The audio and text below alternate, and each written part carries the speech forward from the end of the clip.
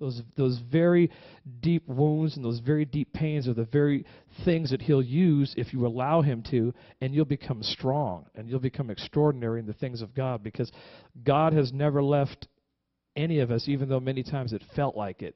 Even though many times it felt like, if there's a God, how come I'm going through this? Or how come I'm struggling with that? Or how come this person who I love did this to me or that to me or whatever? And I'm telling you that He was still there through all of it. That's why you're here right now.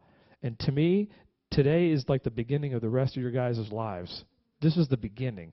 We'll never forget the things that have happened to us, but they won't have the effect on you anymore.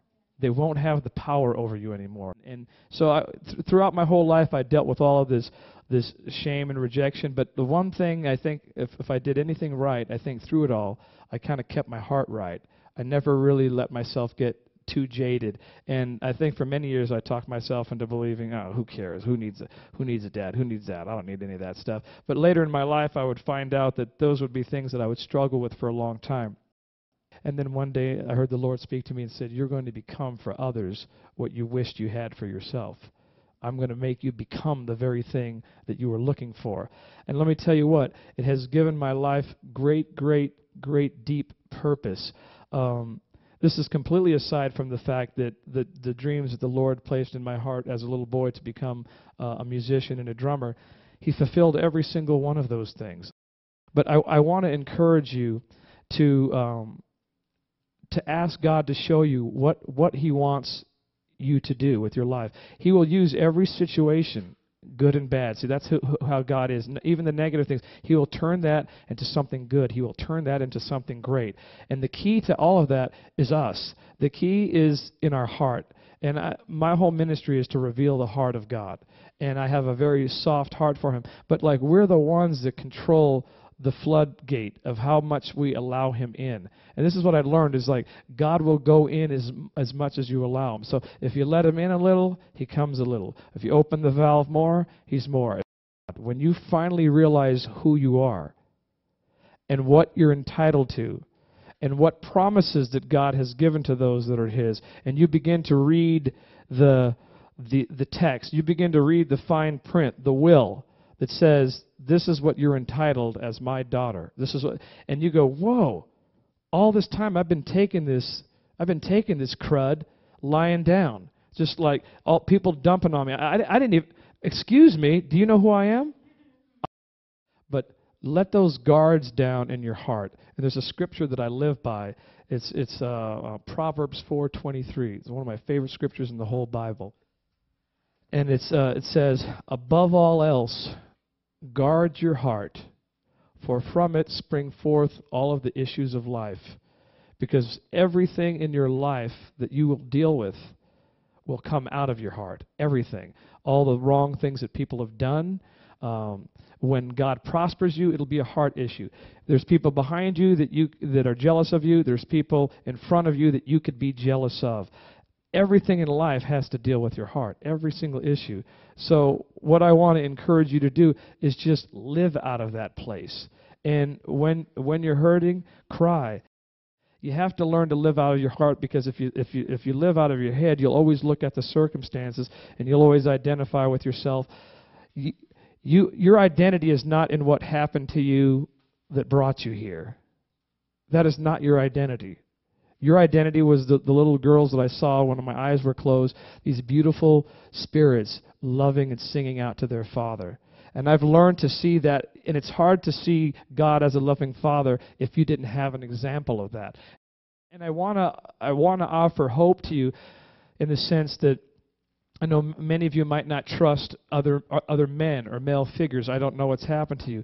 But God does do work in those hearts that are willing. God has done an incredible work in me, and I've been married for 12 years, and even though I was never a mean husband, I was never a bad person, but I'm clearly a completely different person than I was 12 years ago. My wife would come up here and stand up and say that she married a good guy, but God turned him into a great guy. And that's through the power of the Lord, and I had something to do with it. I let him come in and destroy all the works of hell, and I let him come and do the hard stuff and show me the hard things about myself that I didn't realize how hard I always tried, and how I try to do everything in my own strength, because when you feel like God hasn't been there for you, you learn to be a self-oriented person. Well, I got to make this happen because no one's ever looked out for me, and then I started to learn how to relax and how to trust God. And one day we'll have to give an account for that gift. How did we use that? Did we simply, let hell just run us over? I'm telling you to fight. Fight, fight, fight. I'm a fighter, and I'm trying to rally you up to fight. Fight for the destiny that God has for you. And if you read the Bible and study it, it always tells you to do not fear. Do not fear. Do not fear. Because fear lets the devil run your life, and faith lets God run your life. And God has always moved, the heart of God is always moved by faith. It's always moved by faith. And in moving by faith, God has done all these miraculous things. You see, we have the opportunity to break the curse. All of us in this room have been handed a curse, been handed a script. And the script said, you're a loser. And that was handed to us by other people, by circumstances, by whatever things in life, bad situations. But we've been handed that. But God gives you the ability to rewrite the script. He gives you the ability to go, I'm going to erase this crud. I'm scratching this junk out. I'm rewriting a new script as you give it to me.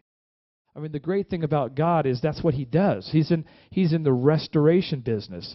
The Bible is not a book about all these great, awesome, godly, wonderful people. The Bible is a book about a bunch of people like us that are messed up, confused, jacked up, been treated wrong, been wrong, and it's a story about a great God who takes all of those people and then brings him into a place of greatness, into a place of holiness. Nothing good can ever come out of bitterness, anger, and resentment. It is like literally like floating around in a septic tank. There's not a single attribute of God that will come out of that, despite whatever the reasons are, whatever the reasons we have to be angry. You opened up your heart and you released it and you let it go, and let the love of God shine through you no matter how anybody treats you. Just let that, and people will see the real God living in you because He's living in you already. The kingdom of God is so incredible and so awesome. He's just looking for a pure heart to give it to, because heaven is beyond anything that any of us could ever understand or comprehend. It's so glorious, and how do we get that pure soul? Is we walk in the love of God's light. We walk and we forget about all the crud that's happened to us. We go on pursuing the living God with all that I have. He's preparing you for this great destiny. And I want you to begin to see yourself through the eyes of God and not where you've been and not where you are. Learn to see yourself like David did. David overcame all the circumstances in his life. Because in the end, He's the only one that's going to judge us. Don't care about what anyone thinks but the Lord. Seek to please Him. Be a God pleaser and not a man pleaser. People will lead you astray, even people in your family, but God will never lead you astray. Be a God pleaser, not a man pleaser, and get on fire for the Lord, and be diligent to spend time in His presence. Be diligent to read His Word. Be diligent to develop your skills, and be diligent to believe His promises. Believe the promises of God. In other words, God is able to do what He said He would do. He's able to restore people. He's able to take you from the bottom to the top. He's done it with me, and guess what? You're going to remember this. He's taken me further.